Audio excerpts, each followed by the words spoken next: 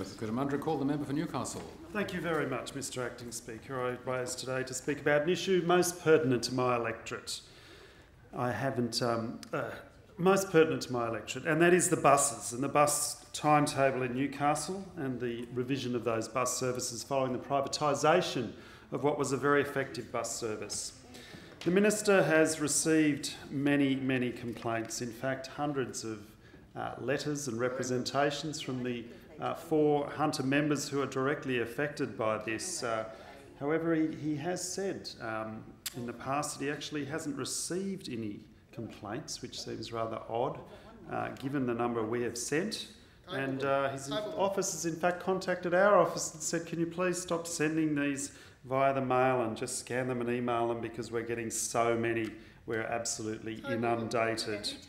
But I thought today I'd read out a few of those pieces of correspondence from individuals who are severely affected, starting with a school kid. So I'm writing to inform you, Minister, of the failure of the 816 bus from Morgan Street, Merriweather at the scheduled time at 8:25, nor the second bus at 8:30 on Tuesday, 5th of September.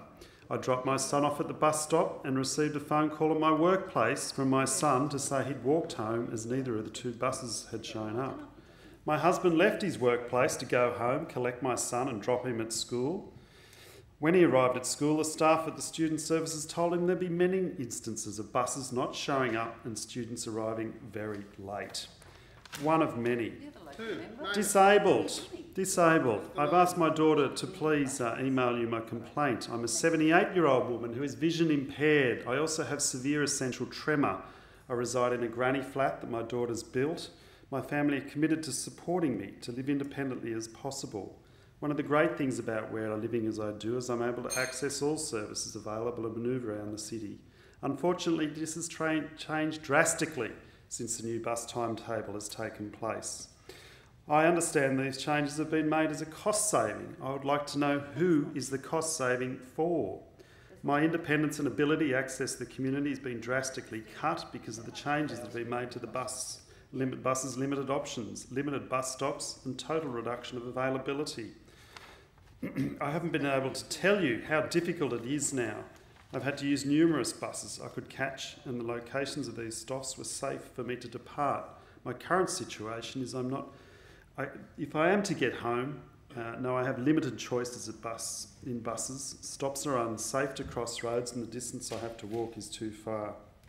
And that's disabled businesses. Or another one, medical services for someone wanting to get cancer treatment at the Mater Hospital.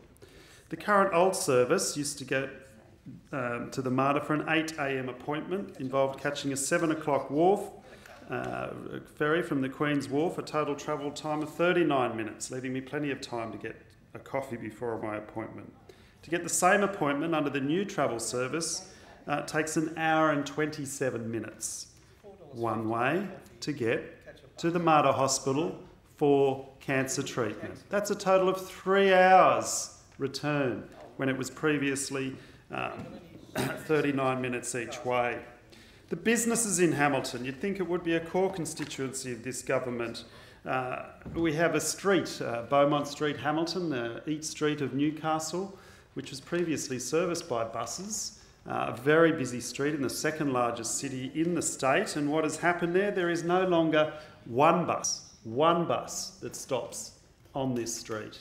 There are a huge amount of pharmacies, of medical facilities, of banks, and there are no longer any of these.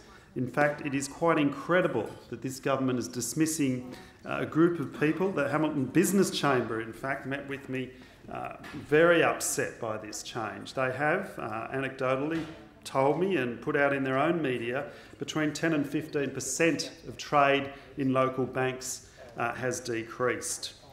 Well, I'm calling for the Minister, inviting him, in fact, to come to Newcastle to visit the Disability Services, Access Service, as well as House with No Steps at Warrabrook, which also have a huge number of problems.